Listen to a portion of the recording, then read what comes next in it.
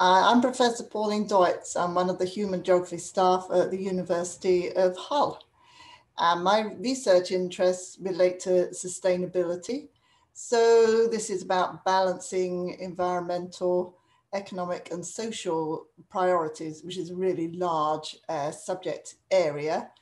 Within that, I'm interested in something known as the circular economy. So a circular economy is one where we make resources last for as long as possible, to use them efficiently, to generate as little waste as we can. So this involves designing products to last for longer, to avoid using toxic materials. Maybe we share things rather than each have our own of something. There are many, many different ways that you could approach what's known as a circular economy or circular economies.